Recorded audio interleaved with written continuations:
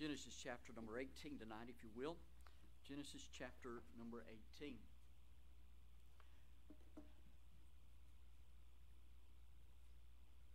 I kept watching the weather reports. They said 70% chance of rain. Went down to 60% chance of rain. After church, went home and asked Linda, I said, what'd you do with the rain? But I am so thankful God has blessed us with such a lovely day. Isn't it wonderful? Have you just ridden and noticed how everything is just in bloom? Pollen is on the way. And it's wonderful to see a new beginning, a fresh spring. Aren't you glad that after death comes life? It's a Bible principle. Do you know that? Christ died that we might live. Amen? So life follows death. The winter time, the dead season, and to know that God is in control. You see, preacher, you're talking. I know. I'm just taxiing down the runway. I'm in a holding pattern on the tarmac, trying to get the engine revved up to where we can take off. How many of you feel like sometimes you wear many hats? Feel like you wear many hats? How many of you think you probably wear at least 10 different hats? Raise your hand.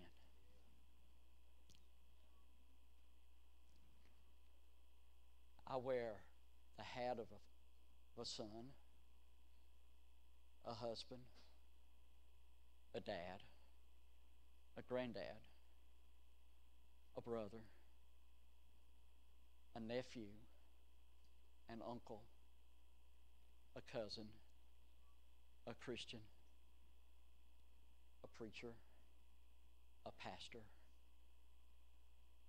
sometime pianist, sometime song leader. A lot of hats. I didn't count them up, but I think that went over 10. How many? 14. I'm sure there's another one somewhere I could find. Oh, construction engineer. Let's see, legal assistant. An electrical novice. Somebody say amen right there.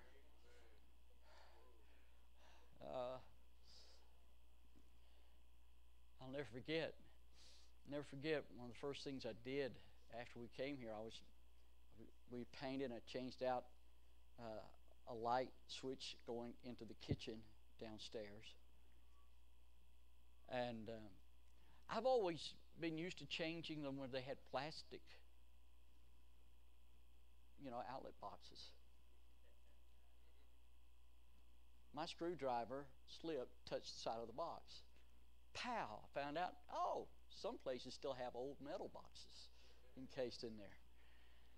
Well, needless to say, we blew out a lot. We did. We blew out a lot of circuits. I don't know how long it took and who was brave enough to try to figure out my mess. But it got done. And a lot of hats. I want to speak to you tonight on this thought, the work of faith that's found in the life of Abraham. There's 3 definite, distinct hats, if you will, that Abraham wears in this portion of Scripture here in Genesis chapter number 18. That I think will help us to see how that faith was worked in his life. But before I read Genesis chapter 18, let me read a book found in the book of James. Book of Philippians. In Philippians chapter number 2, I believe it is, chapter 3, maybe chapter 4. This just came to my mind. That's why I'm kind of struggling right now. I'll find this one, then I'll be able to go.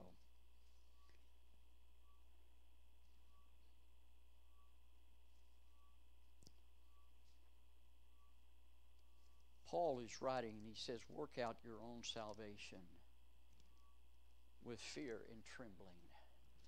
Somebody help me with that verse. Work out your own salvation. It's right here. Oh, no wonder I can't find it. I'm in Galatians. It'd help if I got to Philippians, wouldn't it? 2:12. Philippians chapter 2. Philippiensis capítulo 2, versículo 12. Wherefore, my beloved brethren, as ye have always obeyed, not as in my presence only, but now much more in my absence, work out your own salvation with fear and trembling. For it is God which worketh in you both to will and to do of His good pleasure. Then he says, this would be good for every home. Do all things without murmurings and disputings, that you may be blameless and harmless, the sons of God, without rebuke, in the midst of a crooked and perverse nation, among whom you shine as lights in the world. But verse number 12, he said, work out your own salvation with fear and trembling. Can I tell you, the work of faith is an outworking of an inward work. Someone said, you get out of something what you put into it. In other words, you get out of church what you put in church. To give you a better example, if I could, how many of you have a savings account? It might be an IRA, it might be an annuity, but you've got savings account that draws interest. Okay? If you have a savings account or an IRA account or any kind of an annuity or a mutual fund account that you are using for investment for your future, if you put nothing in, how much interest do you get? Don't get anything. But, I mean, if you put in $1,000 at a 6% interest, you're going to get $60 if my math is correct. Is that right? Somebody help me. $60 interest on $1,000 invested. You're getting something out of what you put in.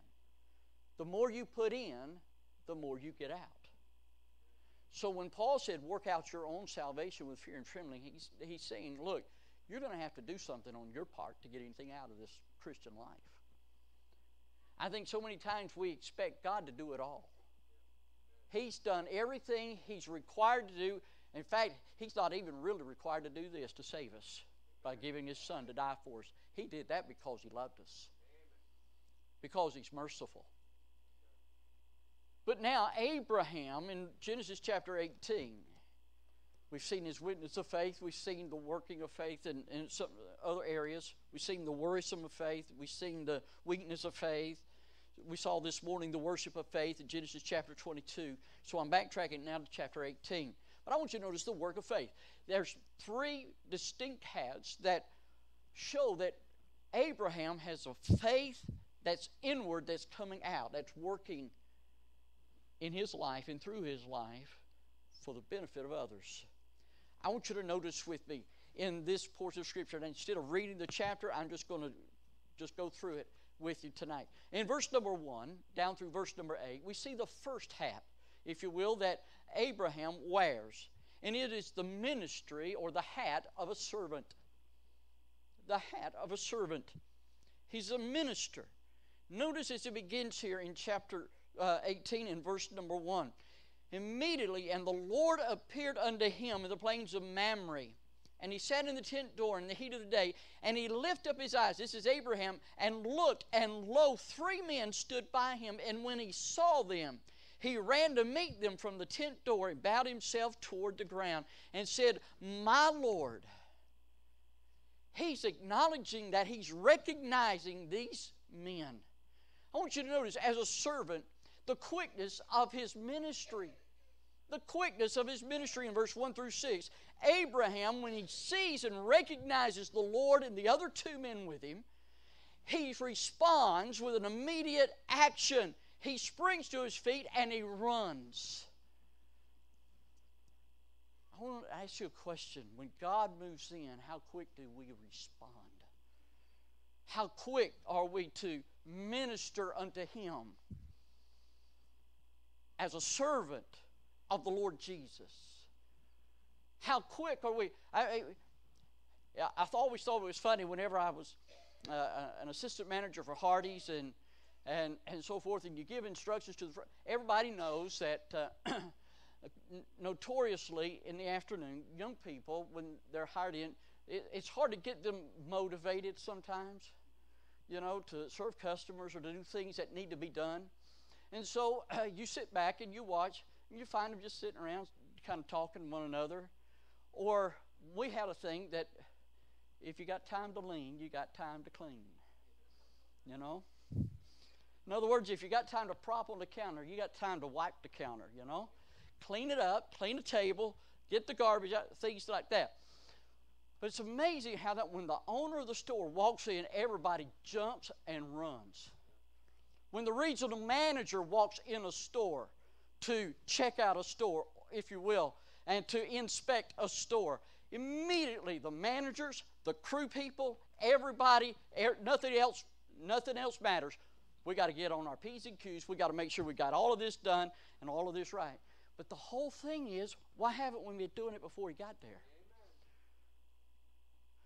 But what I'm trying to say is, he had a quickness to his ministry. The Lord showed up, he recognized him, man, he jumped to his feet, he ran to meet him, and he became engaged in what his needs were. When we're serving Christ, regardless of how menial the task, we should do our best to recognize who we're serving. If it's sweeping the floors, we're serving Christ. If it's emptying the trash, we're serving Christ. If it's straightening the songbooks, we're serving Christ. If we're vacuuming the floor, it's serving Christ. If we're washing the windows, it's serving Christ. If we're cleaning the blinds, it's serving Christ. Whatever. If we're singing in the choir, we're serving Christ. If we're doing anything, it's all to be a service for Christ. The ministry of a servant, or the hat of a servant. Notice, he's quick. Turn with me to Colossians chapter 3 and verse 23. Hold your finger here. Go to Colossians. Colossenses, capítulo 3, versículo 23. I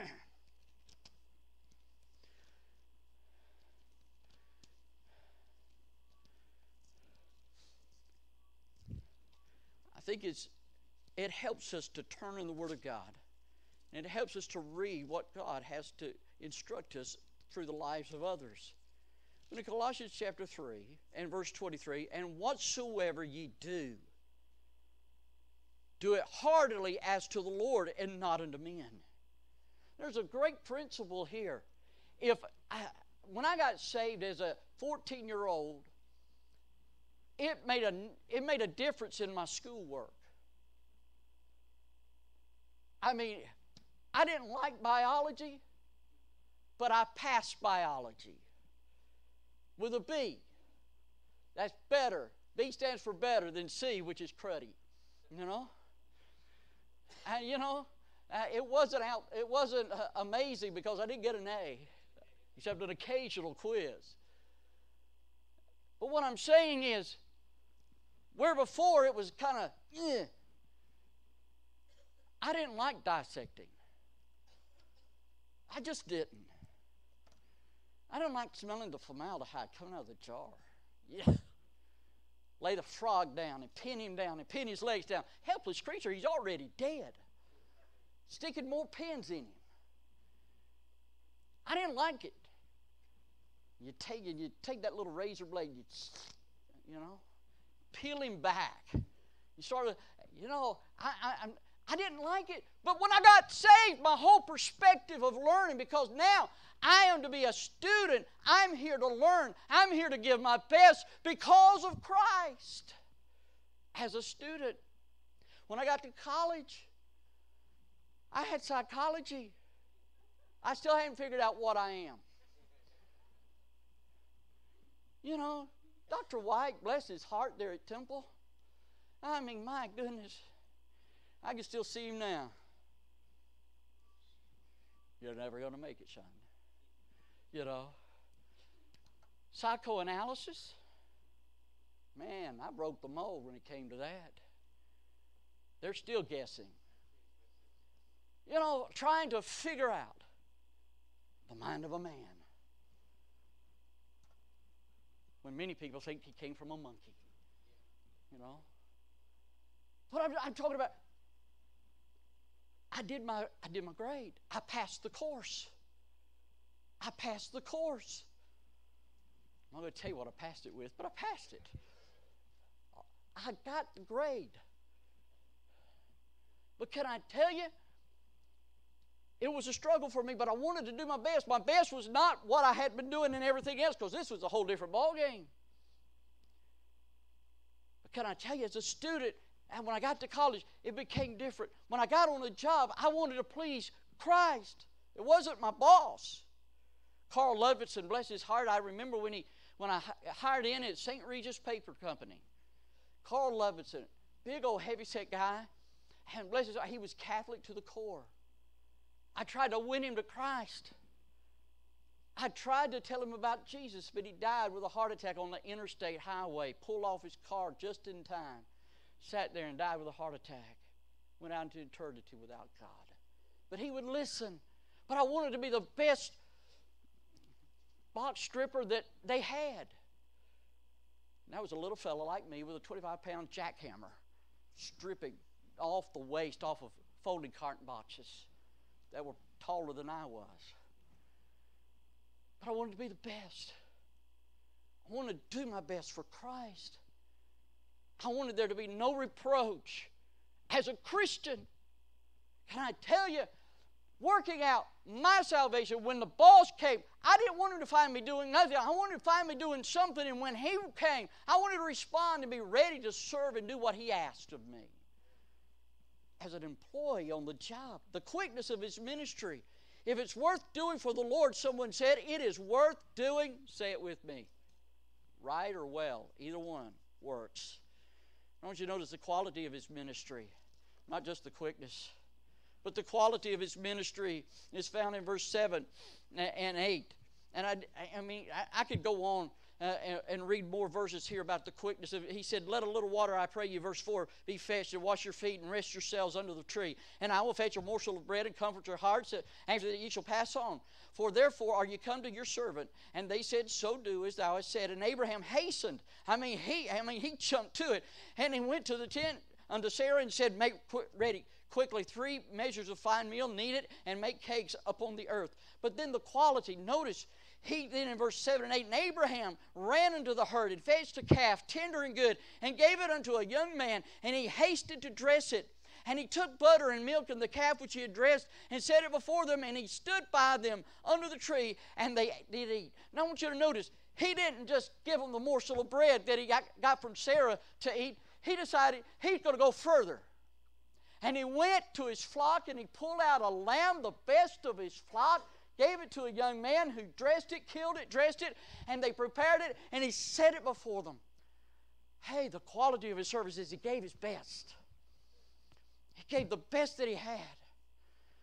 You know, when I think about Romans chapter 12, verse 1, where Paul said, I beseech you therefore, brethren, by the mercies of God, that you present your bodies a living sacrifice, wholly acceptable unto God, which is your reasonable service.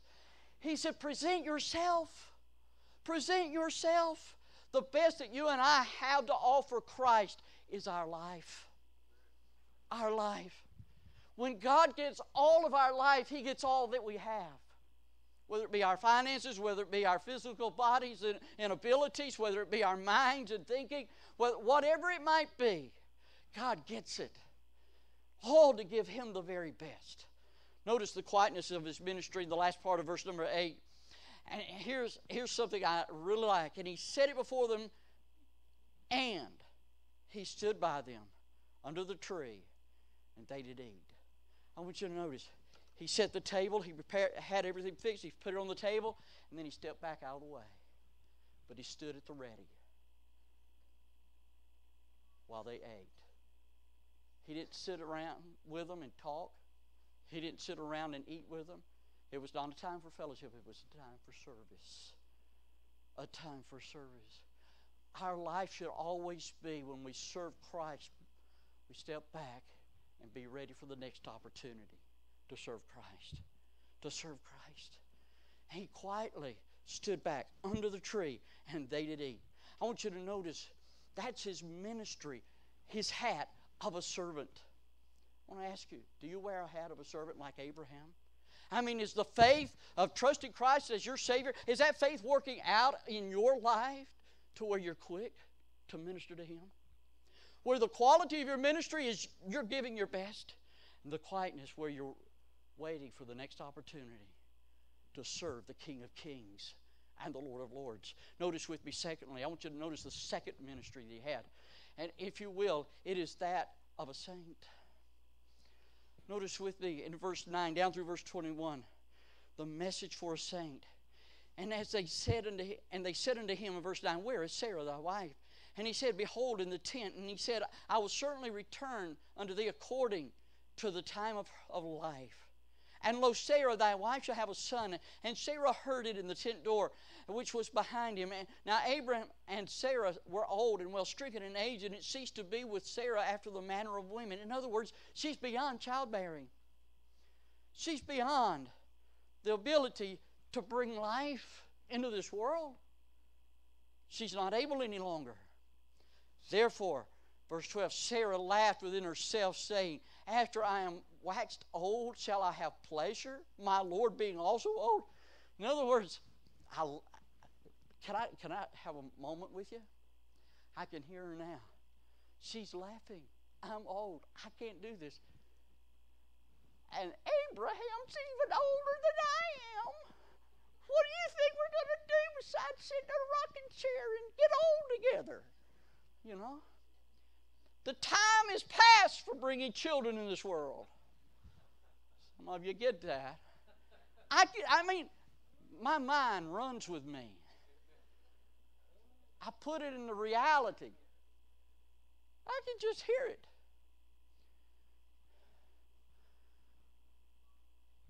I could, but I want you to notice God is sending a message here about a child.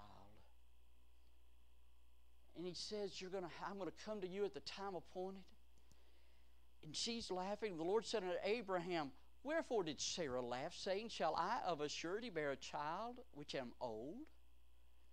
Then verse 14, Is anything too hard for the Lord? At the time appointed, I will return unto thee according to the time of life, and Sarah shall have a son. Then Sarah denied, saying, I laughed not. But she said here, for she was afraid. And he said, Nay, but thou didst laugh. I want you to understand, God always knows our heart. God always knows the truth. We try to brush it off. Oh, I was just joking. And a lot of times we say things in joking that we mean with serious intent. God knows the difference. God knows the difference. But that message, hey, I'm going to bless you. I'm going to give you. God had promised him a son way back. And He's reminding him again of His promise. You'll find as you get over to chapter number 21, I believe it is. 20. There's a son. There's a son that's born. Isaac, the promised seed. But then I notice not only do we have a message for a saint about a child, but it's about a city. A city called Sodom and Gomorrah. Look at verse 16. And the men rose up from thence and looked toward Sodom, and Abraham went with them to bring them on the way. And the Lord said, Shall I hide from Abraham that thing which I do? Seeing that Abraham shall surely become a great and mighty nation, and all the nations of the earth shall be blessed in him. For I know him. I like that statement. For I know him, that he will command his children, his household after him, and they shall keep the way of the Lord to do justice and judgment, that the Lord may bring upon Abraham that which He hath spoken of him. Let me just stop right there for a moment. How well does God know you? How well does God know you? As a parent, like Abraham, does God know you well enough to know that your children are going to follow you, and they're going to also grow up to know God and live for God and do righteously and justly? He said, I know Abraham that he will command. He will order. He will direct his family to live right. Hey, we live in a day today when children of parents no longer care for the house of God. It's because parents did not make church a priority. Hello? Some are here tonight. Some are not here tonight. Why? It's because some are teaching their children that, hey, church is not a priority. I don't understand everything that's going on. Doesn't matter. Church is where we're supposed to be. Hello? Family's supposed to be in church. Family's supposed to be in church. I'm glad my family's in church with me tonight. I'm glad that my daughter and son-in-law and grandchildren are in church tonight. They were taught. They were instructed. They may not be in church with me, but they're in church where they belong. They're serving God where they belong. Can I tell you, families ought to be raised to do right for God. How does God know you? Great responsibility back there, Eddie, with that little baby. Train him right. The house of God. To love the things of God, the Word of God, the people of God. Parents don't care anymore. They'd more rather their kids know more about Miley Cyrus and Justin Bieber than all the rest of the people in the world. Can I tell you? And this is being live streamed on TV, on computer, by the way. So I'm going on documented record. We don't need Justin Bieber in Buckhead. There's enough trash and enough filth in Atlanta already. We don't need any more. And the reason it's here is because God's people have vacated and abdicated their role and their responsibility in bringing up their homes, their families right.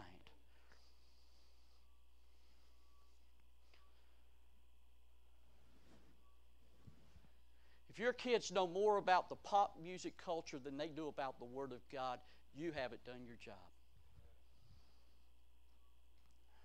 as a parent. Hello? Training them in the Word of God and the things of God is our responsibility as a Christian. Please understand. I'm fixing to get to the real reason why we have where we are and what it's going to lead up to. When he get to this message about this city, he said, do I tell Abraham? Do I tell him what I'm fixing to do? He's got family in that city. He's got friends in that city. Do I tell him what I'm fixing to do to Sodom and Gomorrah? The Lord said, verse 20, because the cry of Sodom and Gomorrah is great, because their sin is very grievous. I will go down now and see whether they have done altogether according to the cry of it which is coming to me. And if not, I will know. And the men turned their faces from thence and went toward Sodom. But Abraham stood yet before the Lord. I want you to notice here. I want you to notice what's taking place.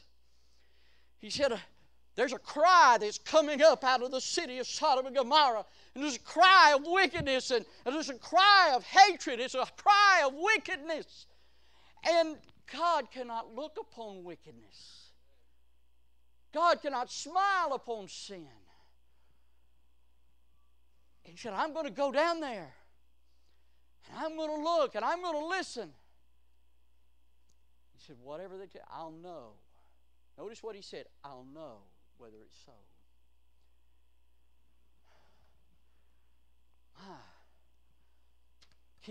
Can you fathom what the context is here?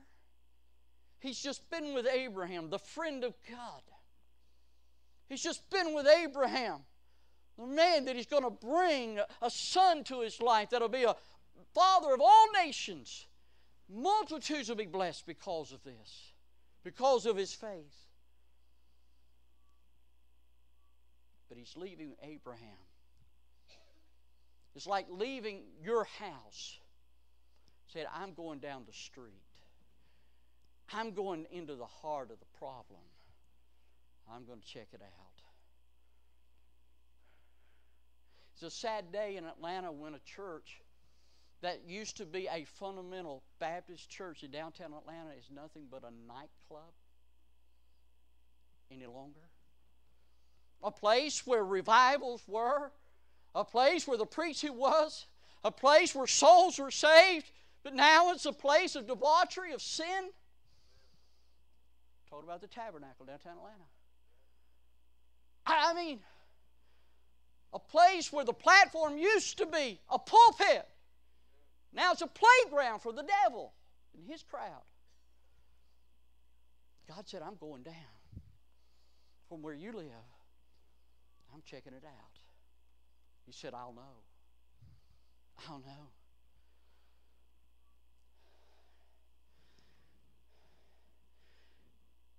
Never feel as though the relationship you have with Christ as His friend is only for super saints. You can be a friend of God. You can have an impact with God. You can have an impact for Christ in this community and in Atlanta. But I find something very interesting as he tells them where he's going and what he's fixing to do. I see the mediation of a son, the third hat, beginning in verse 22 in verse 23. Basically, this actually 22 down through the end of the chapter, verse 33. It said, and the men turned their faces from thence. In other words, they turned their face and back toward Abraham, from Abraham, and went to Sodom. Verse 22, and went towards Sodom, but Abraham stood yet before the Lord. We need some Abrahams that'll stand in the gap. We need some Abrahams that'll stand yet before the Lord. Why is University Baptist Church still in Atlanta? Because there needs to be a lighthouse yet before the Lord. Inside 285. There needs to be a place that's holding high the cross. It's lifting up the Word of God.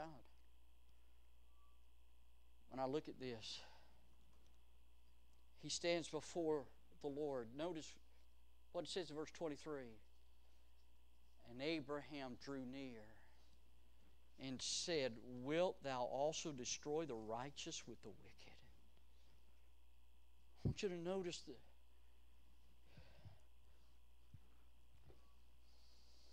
Abraham draws near. He said, are you going to destroy the righteous along with the wicked? Are you going to destroy all those that may be of my family as well? Are you going to pour out your judgment upon all of them as you are upon the wicked sinners? Is that what you're fixing to do? Stand right here with me. Notice the text. Follow with me. He said, peradventure, there be 50. 50. Espanol? Say again? 50. How much? What is that in English? Oh, he's good. He's good. She's doing well. 50. Peradventure there be 50 righteous within the city. Wilt thou also destroy and not spare the place for the 50 righteous that are therein? He's looking at the Lord. He's standing face to face. He's near. He's close. For 50. I don't know about you, but again, let me. Will you save them for 50? Would you save them for 50? He's pleading. Notice as he goes further, he says, that be far from thee to do after this manner, to slay the righteous with the wicked, verse 25. And that the righteous should be as the wicked, that be far from thee. Shall not the judge of all the earth do right? In other words, aren't you going to do right? For 50, won't you do right? Notice what Jesus says. Notice what the Lord says. And the Lord said, if I find in Sodom 50 righteous within the city, then I will spare all the plagues for their sakes. Just 50.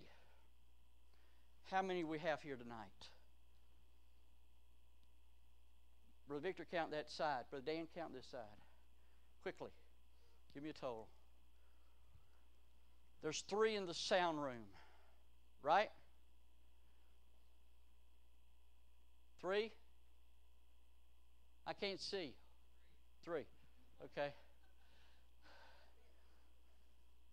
That didn't help. How many's anybody in the nursery? How many you have? 19? 18? 37? And 3? Does that count 3? That's 40. And we've got, okay, Ralito's back there on, all right, 41. We don't even have 50. But watch. Watch. Notice he goes further. And Abraham answered and said, behold, now I have taken upon me to speak unto the Lord, which am but dust. I'm just flesh. I'm just dust and ashes, but I'm speaking to the Lord. And he says, peradventure there shall lack 5 of the 50 righteous. Wilt thou destroy all the city for lack of 5? And he said, this is the Lord. If I find there 40 and 5, I will not destroy it. We still don't have 45 here for God to spare judgment upon Atlanta. But let's read further. He said, and he spake unto him, verse 29, and said, peradventure there be 40 found there. And he said, I will not do it for 40's sake. That's 40 righteous. That's 40 who are saved by God's grace.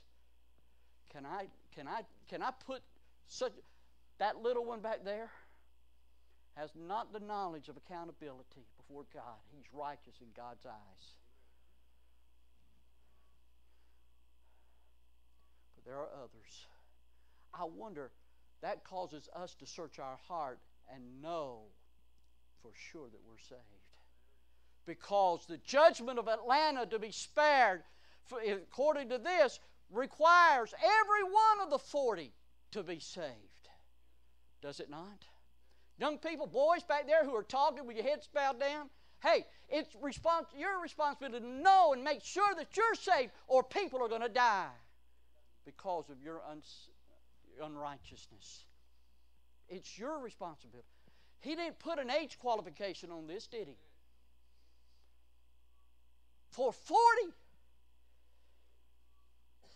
But out of 41, I'm convinced not everyone's saved. Just because you say you're a Christian, just because you say you're saved, I did that too. Till one night God got a hold of my heart. And I realized I was lost on my way to hell. Mom and Daddy couldn't make the difference. Preacher couldn't make the difference. Church couldn't make the difference. It was Christ and Christ alone who could make the difference. Notice he went further and he said unto him, oh, let not the Lord be angry, and I will speak. In other words, don't get angry with me. I'm pleading with you. I'm in mediation with you as a son to a father. Don't judge them. And he says in verse number 30, peradventure there shall 30 be found there. And he said, I will not do it if I find 30 there. And he said, behold now, I have taken upon me to speak unto the Lord, peradventure. Notice verse 31. He said, peradventure there shall be 20 found there. Notice he's gone from increments of 5, now he's in increments of 10, gone from 40 to 30 to 20. If there be 20. And he said, oh, let not the Lord be angry. I will speak but yet this once, just one more time. Peradventure 10 shall be found there. And he said, I will not destroy it for 10's sake. 10. Did you get this? Remember, God said, I know Abraham. I know that he will command his children to follow right, to live right, to be right, to be saved. I know Abraham, but I'm going there and I'll know if there's 10. Abraham thought he knew. You maybe said for 10. Abraham thought he knew. There's Lot. There's Mrs. Lot. There's 2 daughters that are not married in the city. You read the next chapter. There is a daughter who's married that's there. How many is that? Mama, Daddy, 2 daughters unmarried, daughter. There's 2 daughters that were married. So that we talked about 8 people. If just those 8 people, if Lot had reached just 2, just think 2, beyond his family, there would be 10. Had he been the soul winner he's supposed to be, had been a witness like he's supposed to be, had he been faithful to God like he's supposed to be, surely he would have had his family. And 2 more. Could have been 2 servants. He had the influence. Peradventure 10. But notice the last verse. And the Lord went His way as soon as He had left communing with Abraham. And Abraham returned unto his place. Abraham had been standing before the Lord. He'd standing in the gap. He said, would you find, if 50, would you spare it? 45, would you spare it? 40, would you spare it? I'm talking about an intercessor. As a son, a mediator, as a son with a father. When's the last time you and I got so burdened for somebody, some people, that we just pled with God and pled with God and pled with God and pled with God that you'd save them? Don't judge them. Don't destroy them for their wickedness. Don't destroy the right. And then did everything we could to win as many as we were asking God to save it for. I think if we had the same passion and wore the same hat as Abraham did, because of a work of faith, we might see a revival. We might see a staying of the hand of God. I'm reminded as the Lord Jesus Christ hung upon the cross,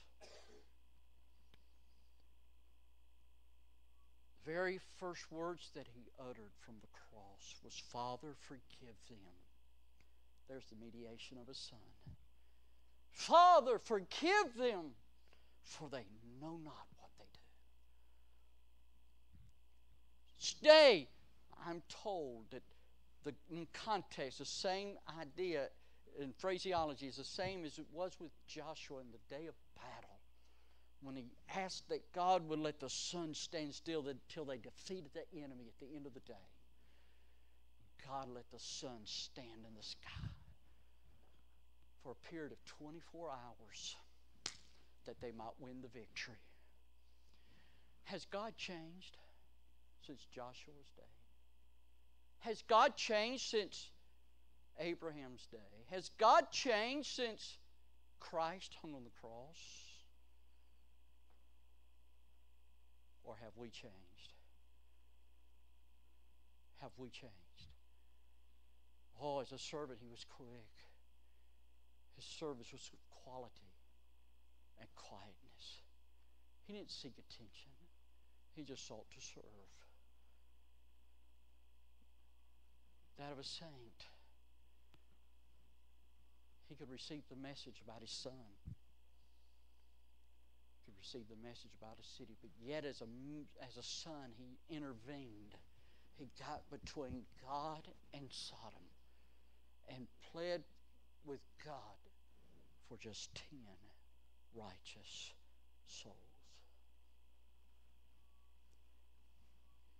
If every person would pray and try to reach 1 soul a month, just 1, we'd see a revolution back to righteousness. We begin to see a change in our community all over again. I don't know about you, but it's wonderful to be saved. It's wonderful to put my faith and trust in Jesus Christ. But I need to work out my salvation. It needs to work out through me. The work of faith in my life ought to cause me to be a right servant, right saint, and a right son for others. Let's pray together, shall we? If there's anything you need to take away from this tonight, it's this. You and I need a close personal relationship with God, because without it, it's impossible for anyone to be the servant, the saint, or the son that God wants them to be. Have thine own way, Lord. Have thine own way. Would you let God have his way tonight?